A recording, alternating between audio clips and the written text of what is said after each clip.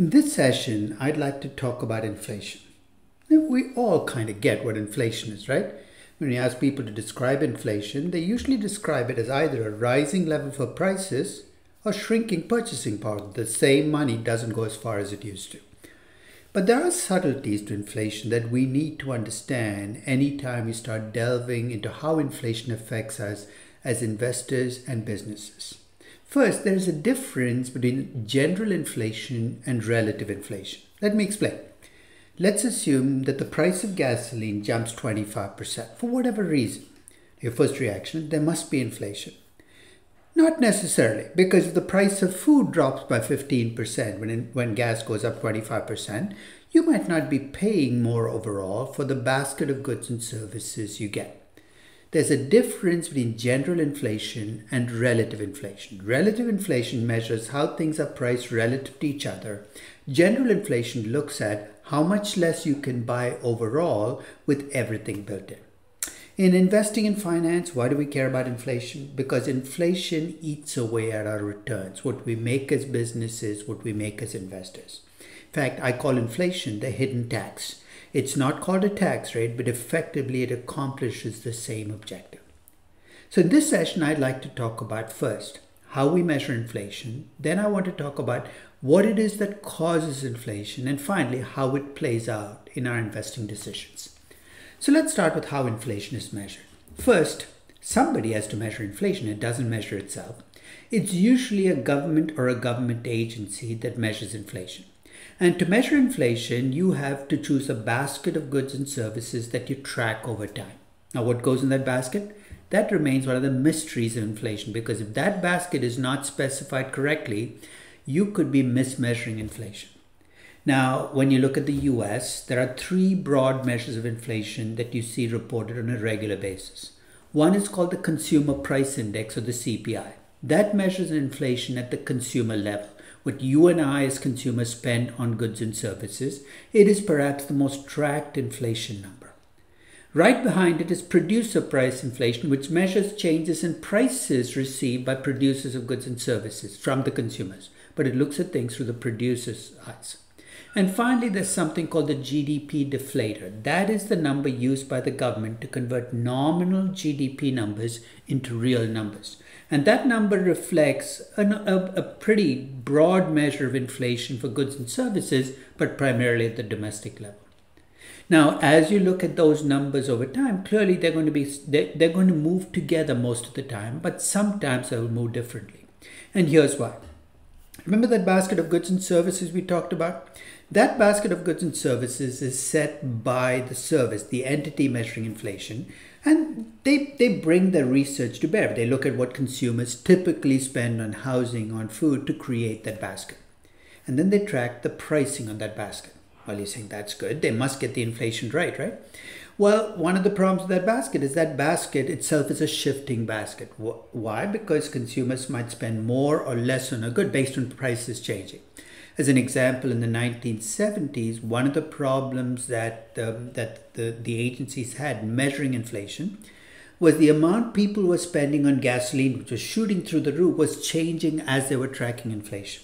And they kept the weight on how much people spent on how much gasoline people were consuming fixed for the initial periods, which meant that at least initially they were overestimating inflation.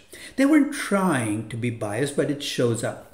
So the basket of goods and services becomes critical, which means that if different services measure inflation in the same country, you can come up with different measures depending on how that basket is specified. But even within that basket, how you measure pricing can change. Let's take an example. Americans spend a chunk of their income every month on housing. But how they spend it varies. If you're renting your home, you pay it on house rent. But if you're buying your home, you pay it on either what you pay for the home and the mortgage payment that comes out of it. And those are two different sets of numbers. You're saying, won't the two move together? Most of the time. But let's say you're in a month where housing rent jumps, let's say 10%. But housing prices jump only 5%. Which one of those you use as your source for price can give you very different inflation numbers. I'm not suggesting that services, again, are doing things wrong. I'm just saying there's a source of error no matter how carefully you try to measure inflation. And then there's bias. Why? At least in some parts of the world where governments are in complete charge of measuring inflation, it makes them look good when inflation is low. So by picking a basket of goods and services or measuring inflation at the most favorable level, they can make inflation look low even though it's much higher. Why do they do it? Well, it makes them, as I said, the bias in this process is to give them a number that puts them in a more favorable light. The bottom line is every measure of inflation has noise in it, error in it, and some of them are biased. So let's take a look at the three most broadly used measures of inflation in the US. The CPI, Consumer Price Index, the PPI, the Producer Price Index, and the GDP deflator. Now the CPI and the PPI go back 100 years, so you can see the numbers through time. And the GDP deflator is available for at least half the time period. So if you look across these numbers, the numbers for the most part move together, but there are still big differences across the numbers. In many of the decades, if you look at the numbers, you can see that there are some decades where one measure of inflation gives you a very different number than the other. Why does that happen? Remember, we talked about how inflation is measured. Is it to the consumer or the producer? What basket of goods?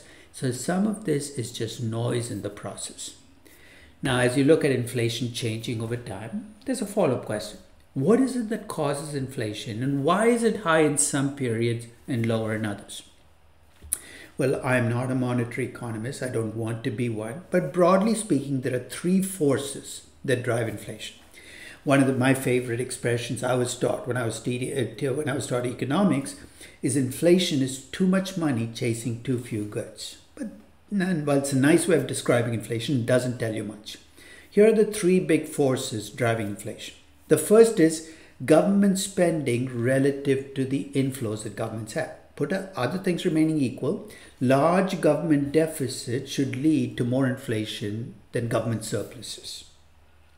But even that is nuanced, because if you have a lot of government spending in a period where economic growth is low, the effect on inflation is more muted.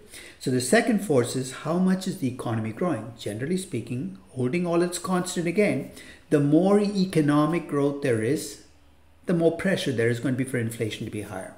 So government spending matters, real economic growth matters. But ultimately, inflation is a monetary phenomenon. So how much money is being printed makes a big difference. If you're printing money like it's going out of style, inflation will increase over time. In fact, while at low rates of inflation, it's difficult to explain period-to-period changes in inflation.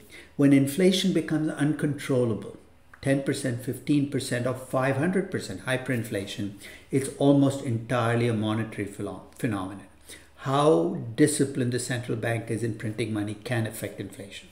Government spending, economic growth, monetary policy. Now, let's bring that to play in why we care.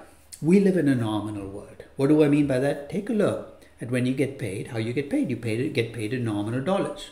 When you pay taxes, the tax guy doesn't say, tell me what you made in real terms. It's on nominal income.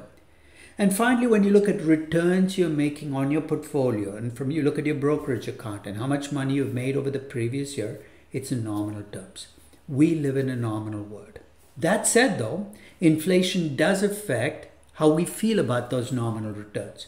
A 15% return feels great when inflation rates are only 1 or 2%. But if inflation is 30%, earning a 15% rate of return makes you feel like you're left behind. So one of the things we have to think about is while we live in a nominal world and all the numbers we have are nominal numbers, we have to look at how much inflation affects those numbers. So let's talk about converting nominal returns to real returns. That 15% return that I talked about, how do you convert it from a nominal to a real number? Here's the simplest way to think about nominal returns. A nominal return, if you're in a hurry, you can say is real return plus inflation. Put simply, if you have a 5% real return and a 10% inflation rate, 5 plus 10 is 15, that's a nominal return. But there's a little compounding effect. Inflation is on top of the real return. You're saying, what does that really mean? Well, to compute your true nominal return, if you wanted to do this right, here's how you'd have to do it. Remember I talked about the 5% real return and the 10% inflation? To get the nominal return, instead of just adding the 5 to the 10, here's what you're going to do instead. You're going to take 1.05, that's 1 plus the 5%, times 1.10, that's 1 plus the 10%.